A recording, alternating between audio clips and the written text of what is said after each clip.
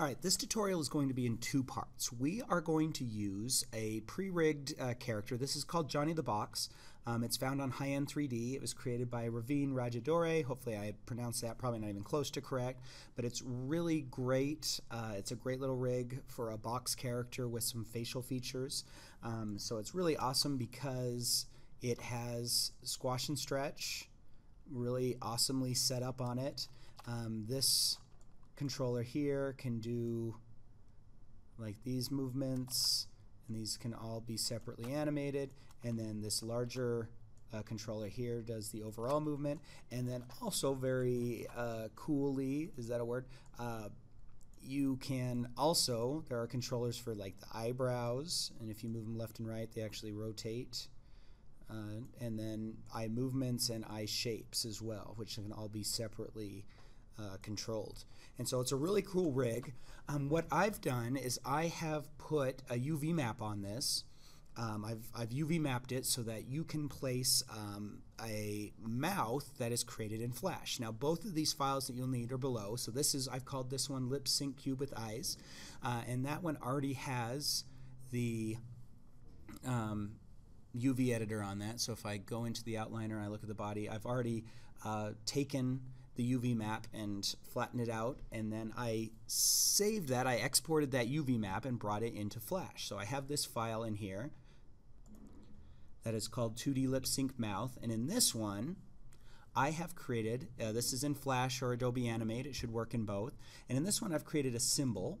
This symbol is called mouth. You can see it here in the libraries, and if you double click on it you can see that I have created a different mouth for each of the 9 mouths that you'll find in this reference. Now this is, this can be found online. These are 9 mouths.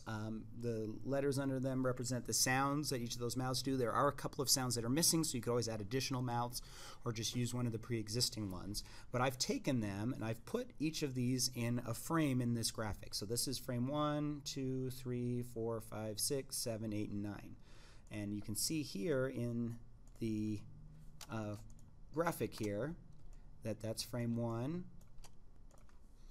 Then in frame 2 I drew the next one, in frame 3 the next one, and this is all in this graphic, which means when I go back to this graphic I can actually choose its attribute in the properties. If I click on this mouth symbol and I go to looping, if I set it to single frame I can actually type in a number here and it'll take me to that frame, which is that mouth.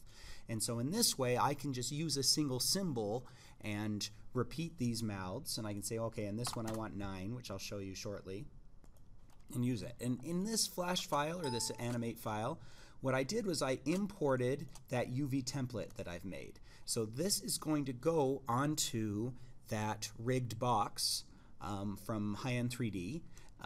This is where the eyes will be, and anything that I draw on this will transfer to that. And what we're going to do is we're going to create an animated sequence of images and then bring that image sequence into Maya so that it'll play that animation.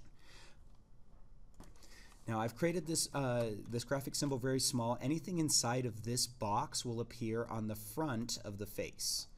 And then all of the sides, what this will turn out to be is anything drawn on here will be on the right side of the face. This is the left side, this is the top, this is the bottom, and this box here is the back. And it's just a box that's been laid out flat so that we can apply a two-dimensional texture to it. And in this case we're going to apply a two-dimensional animation to it. The way this will work is I need to import a sound. Now importing sound into Flash is a major pain. It has to be a 16-bit file. It should also be a WAV file, because when I bring this audio file into Maya, Maya requires WAV files. It doesn't accept MP3s. And so a 16-bit WAV file is preferred. That way it'll work all the way through the system, and you can use Audacity or Audition to convert the file and to change the bit depth of it to get it to be 16-bit. So I'm going to bring in a file here, and I've got a series of audio files that I've already transferred. There are a couple of ways that I can import an audio file into Flash or Animate. I keep saying both. I can come here to File and Import, and then choose Import to Library, which is the second option, which is off of my screen right now. Or even easier, I have my library tab here. I can just drag the file into here, and it will import it automatically if the format is all correct and everything. If you get an error, it's probably because it's a 32-bit audio file. Most are. I had to convert a lot of things to make this work. If everything's worked correctly, I can now click on this file here in the library. I can see the waveform. I can play it. All I want is to earn your respect, Frank. How can I? So it's a scene from A Hot Rod, a very funny movie. And now I can lip sync the mouths to this audio. The first step is bringing the audio into my animation.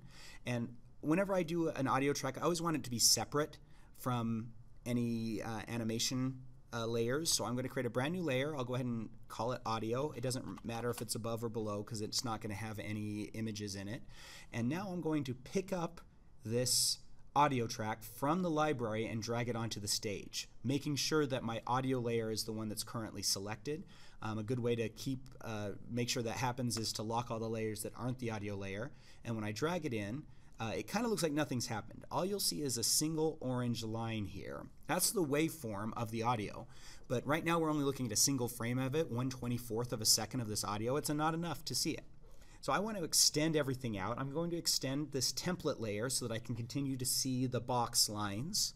I'm also going to extend the lips because it's not going to make any difference. So the way I can extend all of these layers, there's two ways. I can drag down and have all of them selected, or if I'm clicked on none of them, if I just click down here on none of them and press F5, that will extend that keyframe. So I'm going to hold down F5 and extend it until I run out of waveform, until my orange disappears. And remember that each of these numbers represents a frame, so 24 frames per second. This is a second's worth of audio. 48 would be 2 seconds, so you may have to hold down F5 for a while. Now I also need to change the way that Animate deals with this audio track. Right now it's probably keeping it as an event. So if I click on anywhere in this audio, if I just click anywhere on that audio track and go back to the properties, I will see the properties for my sound. It may be minimized, you may have to maximize it. Here you'll see the name of the audio track, and I need to change the stream from event, which is more of a programming term. It just means when it loads up, it'll start playing it with no regard to frame rate. It won't keep it tied to the frames. I need to change that to stream. And if I've done everything correctly, when I drag my timeline indicator, I should be able to hear the individual air quote frames of audio. Now I'm done with that audio layer. I can lock it. Now if I want to hear it in real time, I can always just hit enter to play it. I want us to earn your respect. And now I can go through and start to do my animation. Now the reason why I extended the lips layer is because now I can unlock that lips layer. I'm going to create a new keyframe whenever I want a different mouth. And using my cycle as a reference, so I'm starting with a closed mouth here, that's frame 8. I'm going to click on that symbol that I created and tell it to show it frame 8 from that symbol. That's my closed mouth. And the process is this. I'm going to move forward until I hear the mouth change. So right here he starts to say all. I'm going to click on that frame and press F6. The reason why I'm pressing F6 is because I want a new keyframe, but I also want it to copy what was in the previous keyframe into this one, which is my mouth symbol. If I've done everything correctly, I should now have a keyframe symbol, which is that dark circle there, and I should have a new mouth here. Because it's a new keyframe, I can change this mouth and it won't change the earlier one.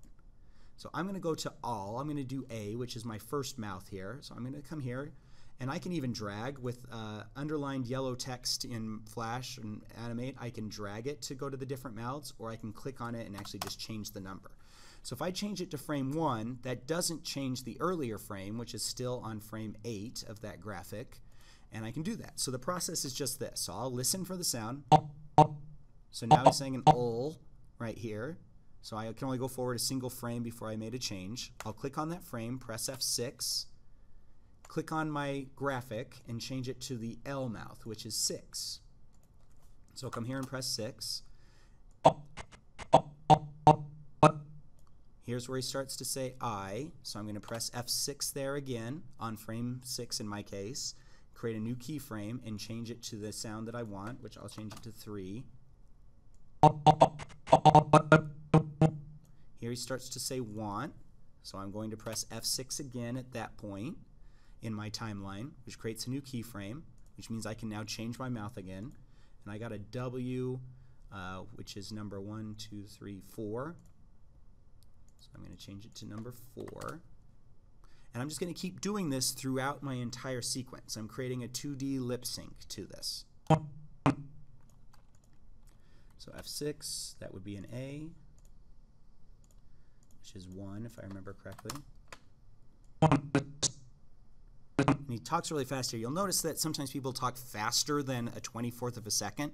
As long as you're close with your lip syncing, it's going to look great. As long as your mouth is moving and changing as the sounds are being produced, it will look awesome. So I'm going to go here, hit F6, maybe do the number 5. So I have to click on the mouth every time so I get the properties for the mouth. And then in looping, I'll just pick the single one. And you want to make sure that it's on single frame. Otherwise, it'll just loop through the animation inside of there, too. So I'm going to pause it and go a little further here. And then I'll come back and explain more. Okay, I'm back, and so you can see that there's a variety of times when I'm not doing every single frame or every other frame. I could if I wanted to add more detail. I could even draw additional in-between mouths or anything else I wanted to smooth it out. But very quickly, I made this, and every time I just went forward, I listened for the new sound. Whenever I thought the mouth should change, I pressed F6 to create a new keyframe, and I changed the mouth by clicking on it and changing which frame it was on. So if I watch this now, if I come back to the beginning and I maybe turn it down a little bit and listen to it. All I want is to earn your respect, Frank. How can I do that if you won't fight me? So I'm feeling pretty good about that. So now I'm going to now have to bring this back into Maya. But before I do that, this template layer, this gray and white that Maya makes so that I know where to draw things when I flattened out that box, I don't want it to be gray when I bring it back in. I want it to be a different color. So I could come in with a brush and color, maybe make a new layer. And I still have that template just so I know where it is. But I could color in a bunch of different things. If I want to just change the entire color of the box, I could even just say I want like just a blue box. I could come here with my rectangle tool, choose the color I want. And as long as the entire area that was the box shape on the template is covered, then anything that's inside of there, inside of this area, will be inside of the box. Anything out here won't actually show up because it's outside of the UV map. And so I'm going to go ahead and just do that. I'll redo that rectangle. So now my whole mouth will be blue except for the part where, the whole box will be blue except for where the mouth is. Now, I've gotten that. I need to export this into something that Maya will recognize. And the easiest way to do that is to export an image sequence. So if I come up here to File and I choose Export, and of course it's off of the screen again, the second option is called Export Movie. And what I'm going to create is a sequence. So under Save as Type, there are several different sequences depending on what kind of file you want. If you want to maintain transparencies of any kind, you could use a PNG. GIFs or JPEGs. Honestly, probably I'm just going to stick with a GIF or a JPEG sequence. And the sequence is going to create a bunch of still images for every single frame, depending on which one you pick. A bunch of JPEGs, a bunch of GIFs, a bunch of PNG files. So you want to make sure that wherever you save this, I'm just saving it to the desktop for now, that you'll put it in a folder. Otherwise your desktop or your documents folder or wherever you're saving this is going to be full of images that you are going to have to move around. So I'm going to make a new folder. I'll call this maybe lip sequence. And inside of there, I'm just going to name the file because it's going to name a bunch of files numerically. It's going to add some numbers at the end of them. So it's 1, 2, 3, 4, 5, 6. So I want the file name itself to be very simple with no numbers. And so I will call it, I'll just call it lips. And when I save, the default resolution, I made this maybe a little too big. I'm going to shrink the resolution down to 72. 2048 by 2048 should be fine. Maybe I'll update that in the file too. But this should match up perfectly with the UV map that I created on the block. And so when I click OK, that's going to start to export a bunch of images into that folder. And when I go and look at this, this is the folder now, and inside of there, if I look at the details, you'll see that it's just a bunch of images, all named lips, and then it's got a little bit of a buffer here, so it's 0001, then 2, then 3, then 4, all the way down till my last frame, which was frame 94 in my case. And I can, if I double click on those, you can even see that they're actually just a bunch of still images of it. If I click through them, you can see that each one is a frame. And that is what we're going to bring into Maya, which I will continue on the second part of this tutorial. So this should be covering everything that we've done two-dimensionally. Now we're going to bring it into that pre-rigged box in Maya.